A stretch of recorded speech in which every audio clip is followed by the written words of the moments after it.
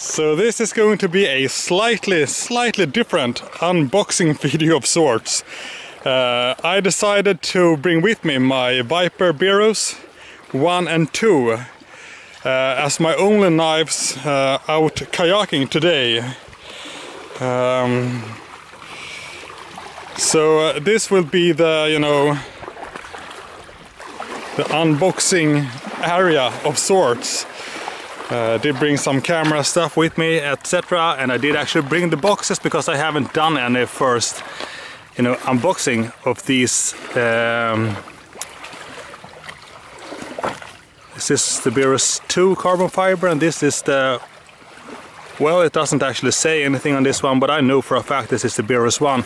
So they are actually, brand new in their boxes. So I threw the boxes down in a dry bag and said, if I'm gonna take some nice photos as well and doing some stuff with them, I want to make an unboxing video first, so well, then I'll just do the unboxing out here. But first I might actually go for a bit of a swim, to be honest, because I'm quite warm. The sun may not be shining too bright right now, but it's still quite hot outside, so I'm gonna go for a quick swim, then I'm gonna dry up a bit, and then we will start the actual unboxing, going through these little knives, all the specs, the details, etc. Maybe putting them to some work as well. So yeah, that's where we are now. Excellent timing, the sun is back for a second, so I am heading into the water. See you in a bit.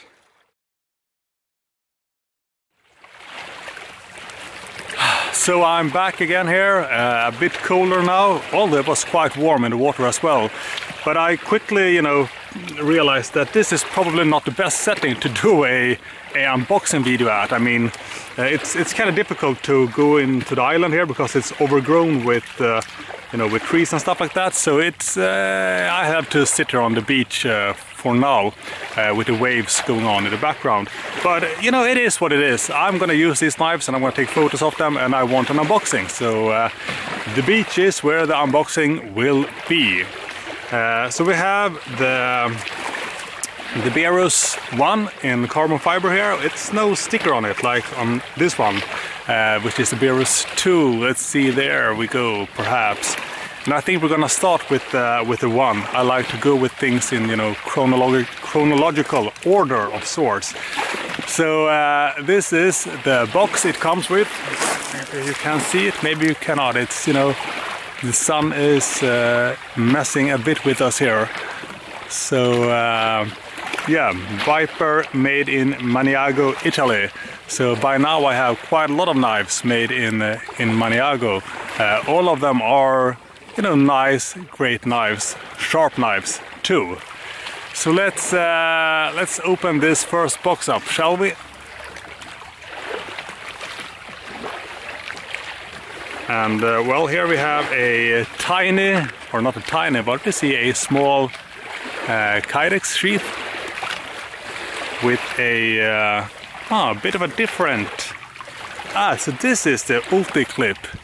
I've heard a lot about that specific clip design. Never really, worked with it, but it is supposed to be a pretty clever, solution to use on different Kydex systems. So Kydex sheath, small. Well, it's a small sheath because the knife itself is also kind of small. Let's see here, we have some paperwork, and there seems to be a knife in here as well. The paperwork is just some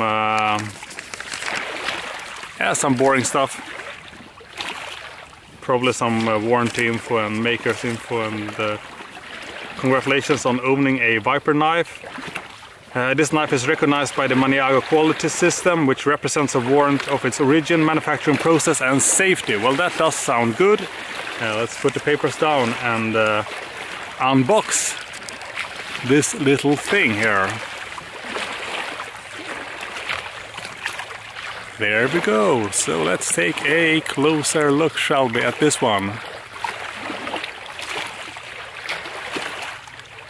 Look at that nice carbon fiber. That's really nice looking. If it transfers to the camera. If not, you'll just have to take my word for it. Man, oh man, this feels great. You know, I was surprised when I found this knife over at Lamnia, both the 1 and the 2, and I couldn't really understand how I missed out, because I really, you know, I'm really getting into smaller knives, and this one easily ticked all the boxes off for me. So let's take a quick look at the specs here, and then we can go into the other details. So starting off here, carbon fiber scales, well, that's a given. The steel might not be a given, but it is M390. My favorite knife steel for small knives, for folders, even for you know, medium-sized fixed blades as well. Blade hardness 59 to 61 Rockwell. Weight of the knife, that's also kind of interesting, right? This one weighs 95 grams. It's not super light, you know. 95 grams is still, you know, 95 grams, almost 100 grams. The overall length of this little beast is 154 millimeters with a blade length of 67 millimeters, I believe. The blade thickness, and this is why it is as heavy as it is. The blade thickness here is 4 millimeters. So you quickly realize that this is, you know, quite a compact, stout little knife. Country of origin is of course Italy, since it was made in Maniago, which we already went over. As you can see, I wear size 10. In gloves I have fairly large hands. This is, you know, you have this finger groove here. Could be a deal breaker for some people. I always feel like I'm taking a risk when I buy a knife with finger grooves or a choil, if the choil is on the small side, but the finger groove is, you know, that is the most risky part in my opinion. But here, look at this. Excellent, excellent for my specific hands. Might not be perfect for your hands, but to me it is perfect. I will say though that these areas here aren't really, you know, super sharp, and it's, you know, nicely contoured, or, you know, semi-rounded, so it's not, you know, protruding, or it's not feeling wrong. Even if I put my hands like this, just because it still doesn't feel, you know, bad. Even if I place my fingers wrong, in a sense here, it still doesn't feel bad. So that is something to keep in mind, that, you know, even if it doesn't fit your hand perfectly, it might still not be, you know, an issue to have a hold in your hand. I would say that, you know, due to the choil area here, it is a full 4-finger.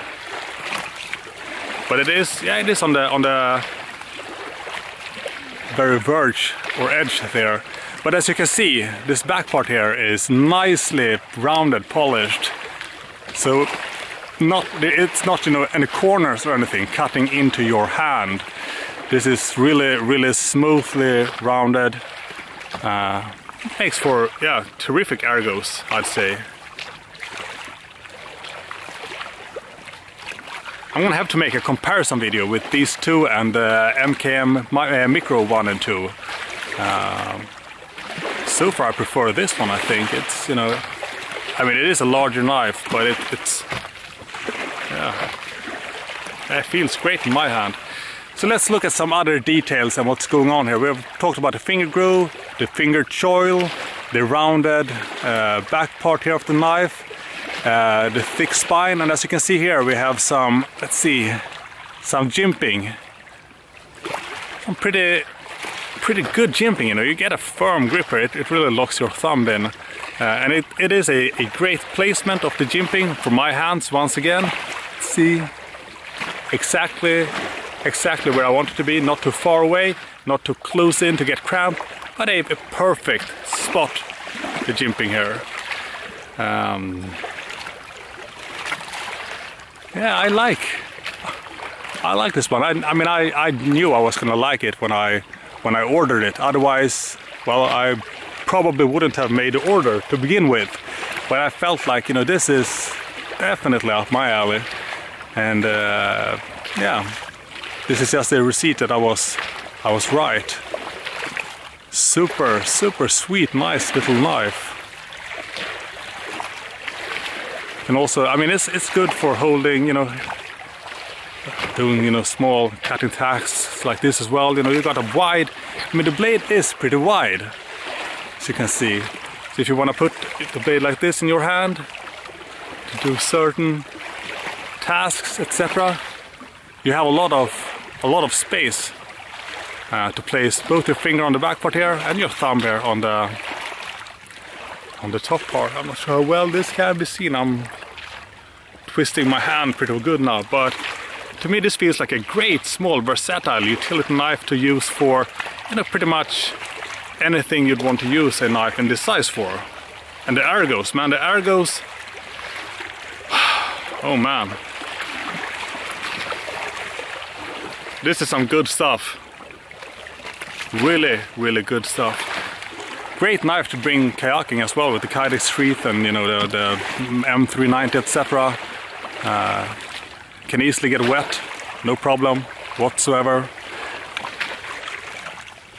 I think I might have to get 1 or 2 extra of this one. That is how much I like this one, and I think I'm gonna like the one more than the 2, but we can talk about that more when we look into the 2. But for now, let's go for some really close-up shots here as well before we try the Kydex sheath as well.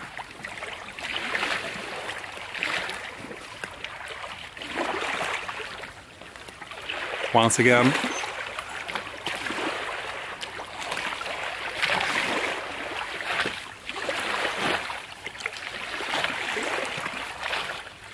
Yeah. So let's try the Kydex sheath here, shall we? See how it if it works or how it works. How do they want to use? Is it? Oh yeah, okay. So,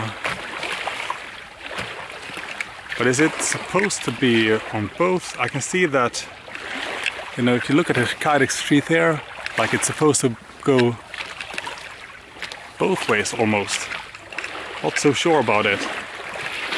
Oh wait, no. That would have been interesting, but you can see here with this design here, and it is supposed to go like this. But for a second I thought that you could actually go, no, I mean like this. Go both ways. It is a bit of rattling, but it does seem to be secure still. So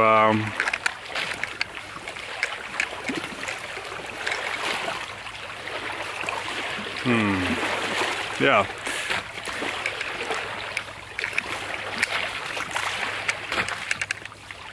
A bit of rattling, but still secure. And the utility, or ulti-clip perhaps? Ulti-clip? Yeah, that's what it's called. I have no experience with this one before, but it's going to be interesting to see how it holds up. So yeah, let's take a look at Berus Viper 2 now instead.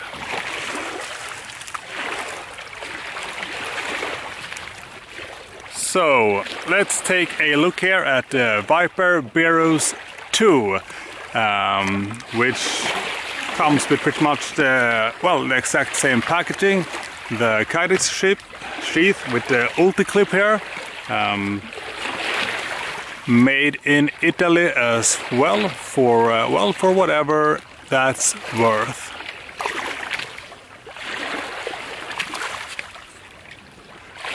And then we have the actual knife itself and the same type of paperwork as with the Berus 1. So let's take a look at this one, and it has got quite a different profile to it than the Viper 1. The Viper 1 being a more, you know, classic knife design.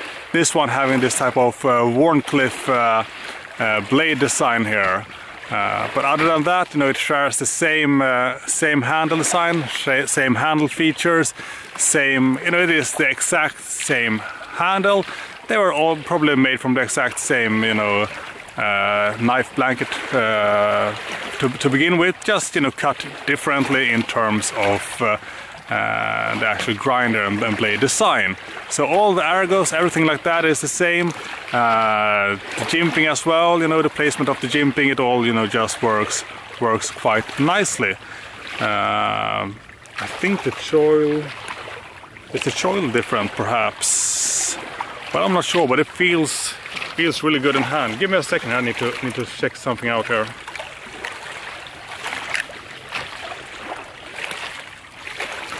Let's see, you know, I think that they are kind of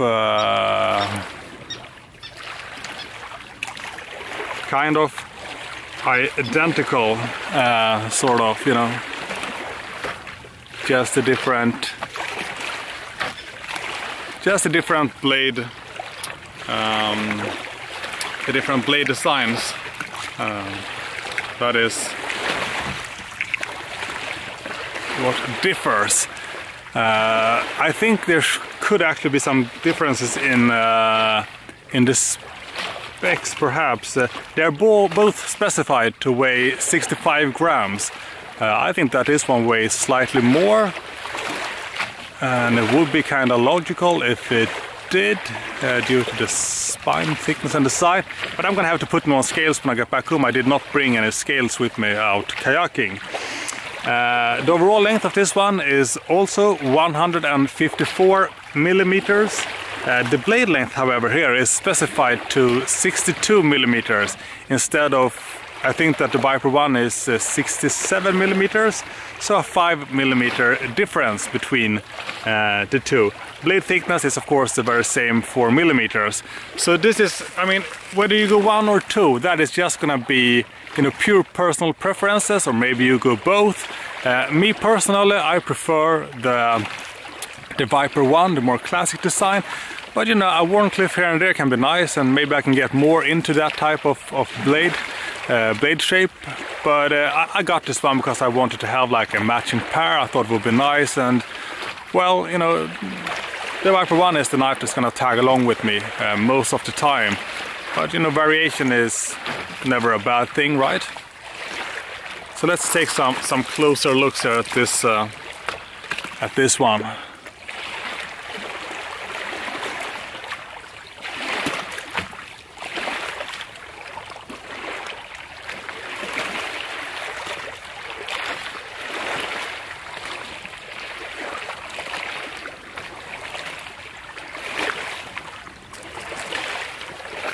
Feels almost like a small cleaver of sorts.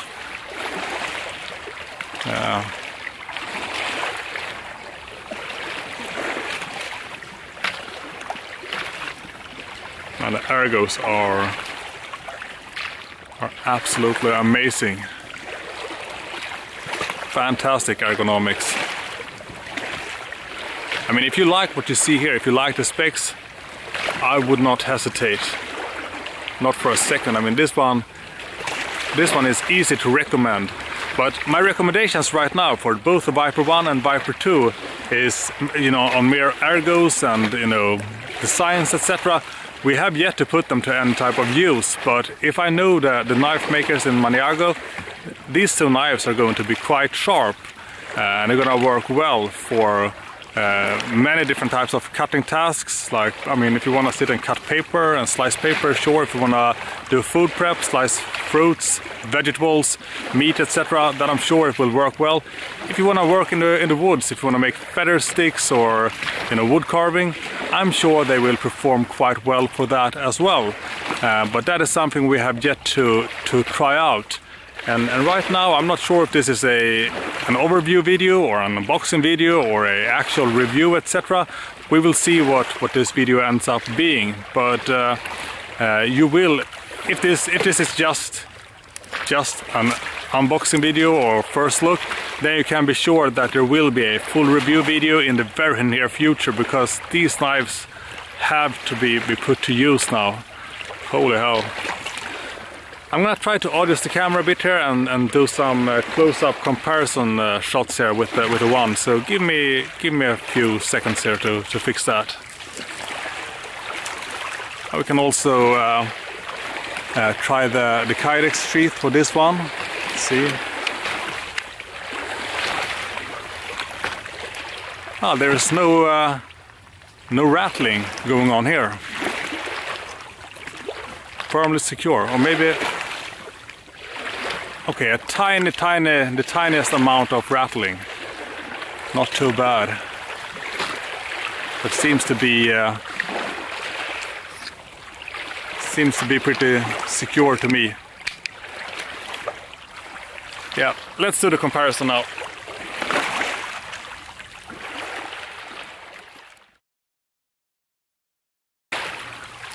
So I decided to put my camera bag to good use here, so we can actually get these knives sort of side by side.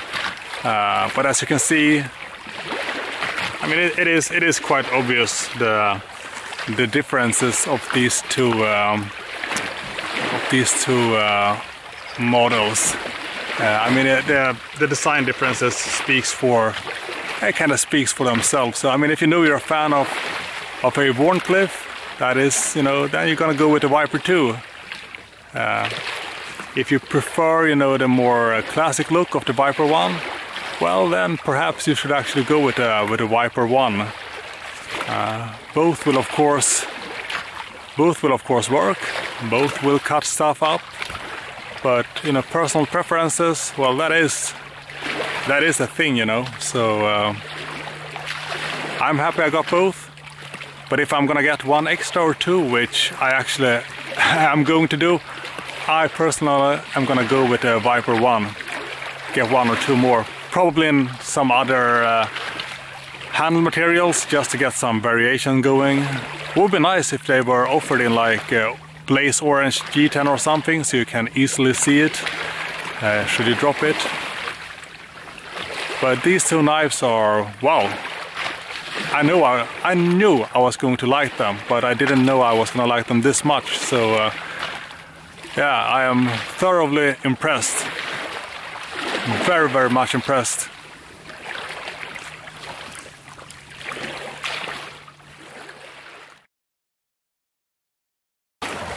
I thought I'd record this for those of you who are unfamiliar with this Ulti clip here. It works the way that, you know, I only have one hand now, but you open this up like that, which relieves pressure on this one. So now you can squeeze this onto something, and then you press down here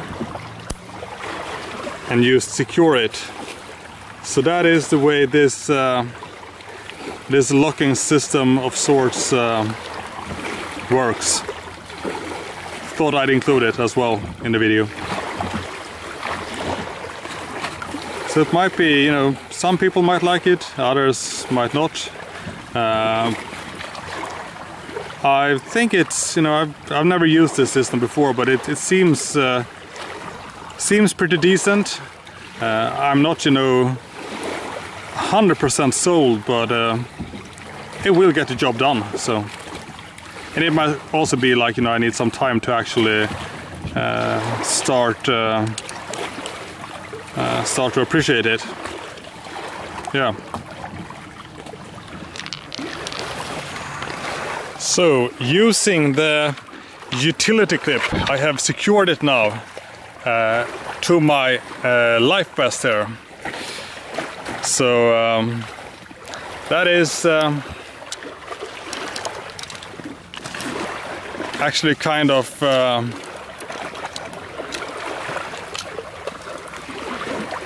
neat. Have it really close by.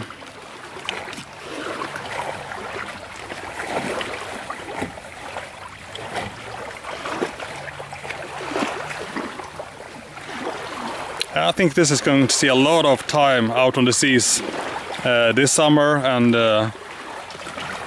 actually a lot of summers, upcoming summers. It's nice.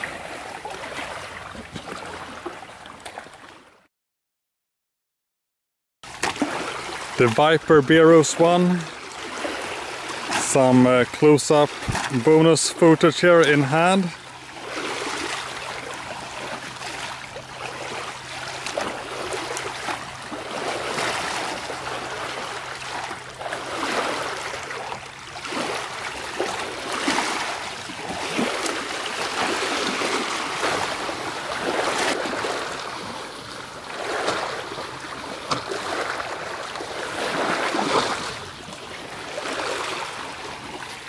The Viper Berus 2.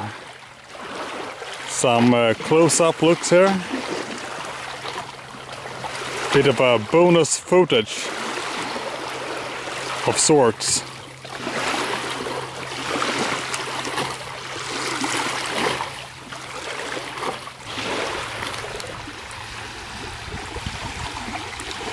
So I ventured to the other side of this small island and got some what I believe is slightly better light conditions to show off the knife. So this is just some bonus footage of sorts.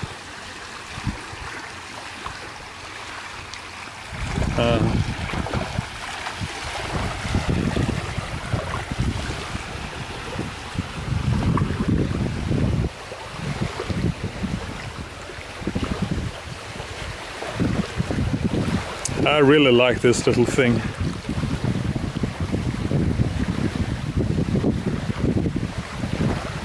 I like it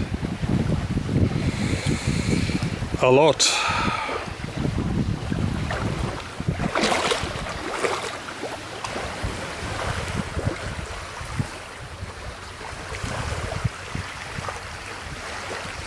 Some additional bonus footage of the Viper Berus 2.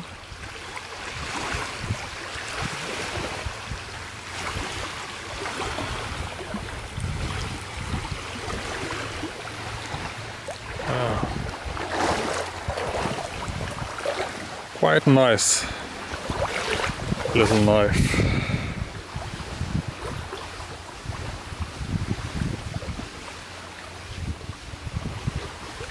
Stout.